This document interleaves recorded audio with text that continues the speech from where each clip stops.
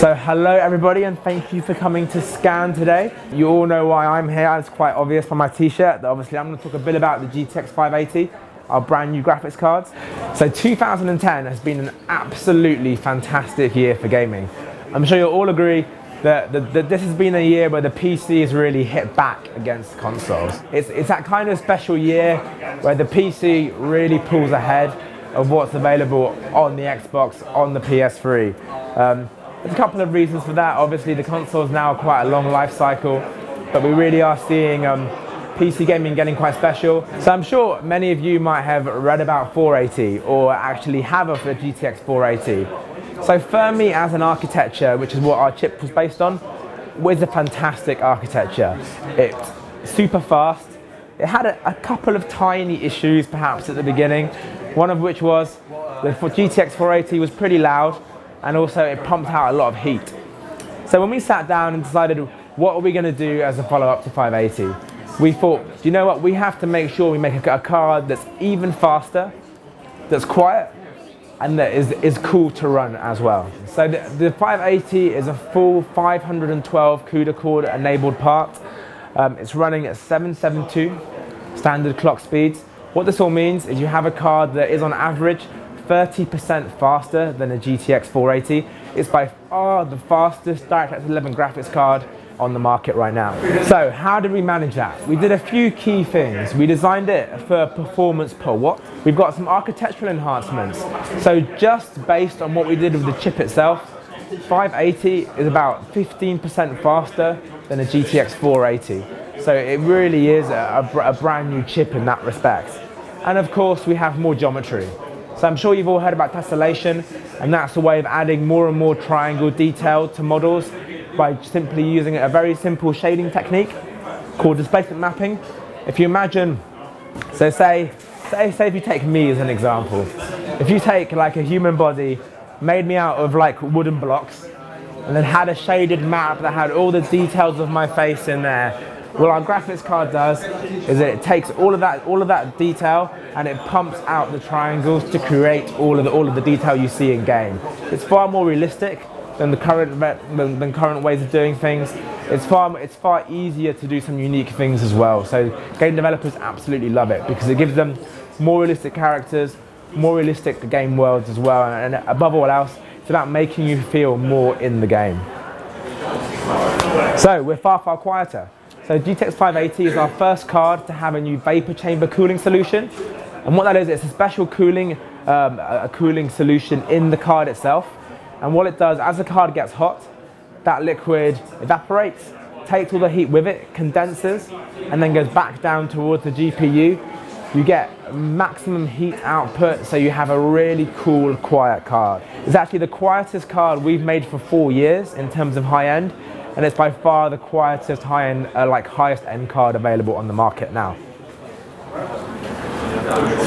So what else have we enhanced? You've got better power monitoring.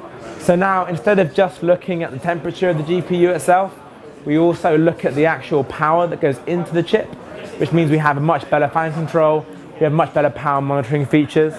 Of course we have faster clocks and more cores, which means you basically have one of the best GPUs available on the planet right now. I'm now going to show you a couple of demonstrations of some key demos that we have that will enable you to see just how powerful it is. You did all see there 2 billion triangles per second. That's just how many triangles this card can draw. To give you an idea of how far we've come, about 6-7 years ago, we were talking about several million triangles per second. So it's massively increased over the past half decade. So this is a small demo called Endless City. It's very Blade Runner-ish. It's in 3D, so make sure you're wearing your 3D specs. So what's important to realize about this game is that it's not a set cityscape. This is completely done on the fly. Every time you load the game up, the city will be different. And that means that as Rich flies through the city, it will never end. The graphics card will carry on drawing more and more buildings and make it more and more spectacular. If we actually switch to the split screen mode, what you're seeing here is just how much shading is being applied to the city. This is all done using tessellation. So if Rich just turns off tessellation for a moment, You'll see the actual building models are extremely simple. So they're very easy for designers to make. And if we turn tessellation back on, you'll see just how much detail is being produced purely by the displacement map. If we look at this in wireframe mode, it's a hell of a lot of triangles. So as Rich now moves around, you'll see that we're getting close to 2 billion on screen at any one time. This is massively in excess of any game that's available right now. So it really shows you how future-proof this card is. For developers, it's super exciting. The other nice thing about this demo in particular is that you can see how much shading is just added on the fly. So Rich, can you go to wireframe mode quickly? And what we'll see is as you move closer to these gargoyles here, for example, you'll see more and more triangles wrought in as the closer you get, and that's the power of tessellation. What you don't have is that kind of like pop-in feeling that you may have seen in many games right now. That as you go and see a character, you kind of see a low detail version. I'm quite close, a bit more detail, and I'm really close up a high detail model. With tessellation, it completely smoothly transits in. And that means you can do stuff that's very, very incredible, very realistic, and not dependent on having a set animation. The next demo I'm going to show you is called Aliens versus Triangles. As its name suggests, it stars our little alien man, who internally we call Test Man. You'll see a character that has probably, I think it's 5 or 6 different displacement maps, and they can all be transitioned smoothly. So you can go from his like metal skeleton to bioskeleton to flesh to skin to his armor. So this is just him normally. As you can see, he's walking around quite happily, but he's a pretty hard alien. So Rich has to add some armor to him.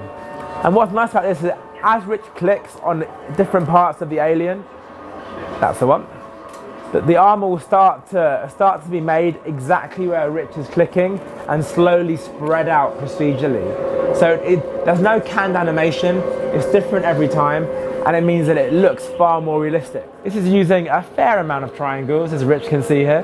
There's quite a few going on. If you then zoom out, so this alien is now pretty scary, so I think the only nice thing to do is to start killing him. So let's give him a good laser beam in the head. And what you'll see here is that his flesh begins to rot away.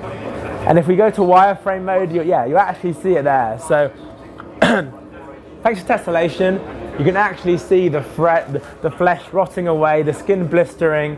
If you look, if I just go down here, if you look at his arms here, the flesh slowly begins to move away. And that's the nice thing. Before, all that would have happened is the game would have said, I've been shot in the arm, therefore make my arm go floppy or make my arm fall off or something similar. Whereas now, depending on exactly where Rich shoots the alien, it's at a particular spot that the injury begins from. Maybe give him a virus. So if you just go back to his, there you are, so it's growing in there now. So what you'll see here is Rich has given him a virus here. The virus will slowly spread throughout his entire body. And so Rich began it on his head. You'll see it start spreading down into his shoulders. As it starts spreading into one shoulder, he'll start to hunch over, start limping. And that's the nice thing. It all depends entirely on where you click to have the virus begin spreading. So both Endless City and Test Man will be available free to download from our website. If you do buy a card, I strongly recommend having a play around because it really is fantastic. So now we'll very quickly show you a real game that's already out. You may have heard of it, Call of Duty Black Ops. Came out on Tuesday. It's a particularly great game, especially because it's one of the first games that has been made from the very beginning to be in full 3D.